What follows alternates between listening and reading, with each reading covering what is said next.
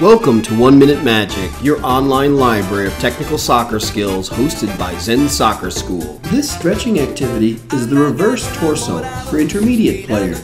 It's used to stretch your back, stomach, and groin muscles. Demonstrating this stretch are Zen students Big D and Easy. Now let's see how it's done. Players stand back to back with their feet about 3 feet apart.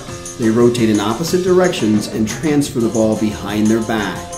Then they repeat in the other direction. Keep your feet firmly planted and rotate at the waist. Now let's watch the activity in full motion. When stretching, players should never exceed the threshold of pain and should move at a comfortable pace. This will ensure a good stretch without damaging muscle. Try all the skills in our technical library, improve your game, and challenge your friends. And remember, even the best players put hours of training in to perfect their trade. So keep kicking.